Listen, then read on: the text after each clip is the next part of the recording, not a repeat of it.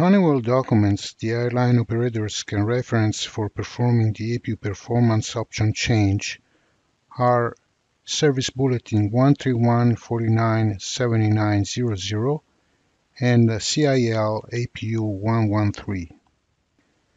This is the DMM reader required for selecting the APU performance options on the APU 131-9A.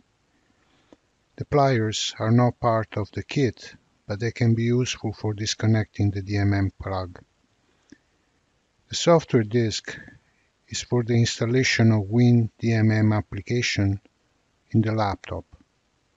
Once the software and the USB driver are installed, the disk can be left in the office.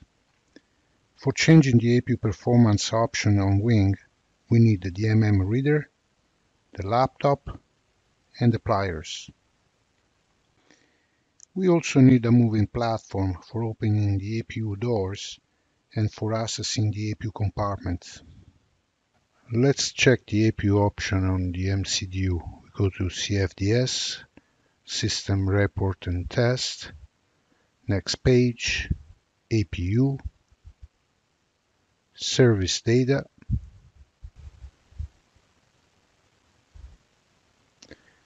we now want to print the service data, and then we go to DMM. And from this first page, we can see that the APU option is 0. We now need to access the DMM located on the right side of the inlet shroud and disconnect the DMM plug.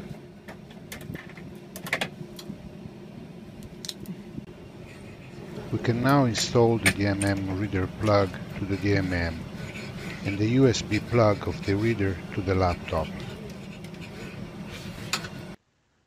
We can now start WinDMM application.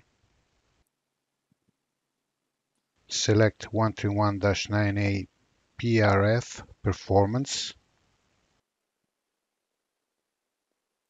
We can see that the system retrieves and changes the DMM data according to the selected option, in this case, option 9. At the end, the system creates and stores a DAT file in the hard drive of the computer. The name of the file is referencing the APU serial number.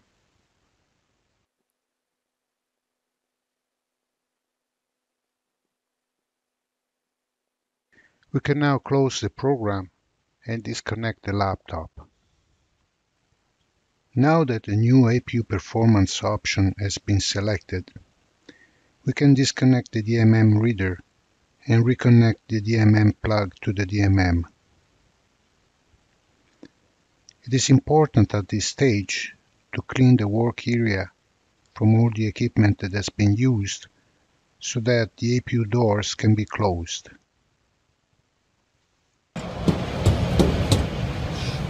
Sometimes the right APU door closure can be difficult.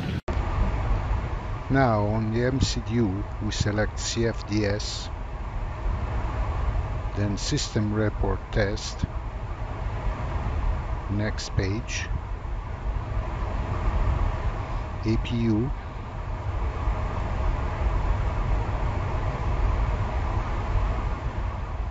Service Data,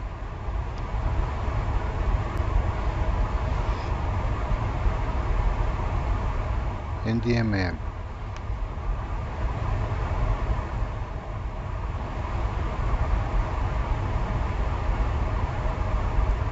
From the first page of the DMM, we can check that the APU option has changed from 0 to 9. Now we want to check the APU DAT file. So we go on Computer,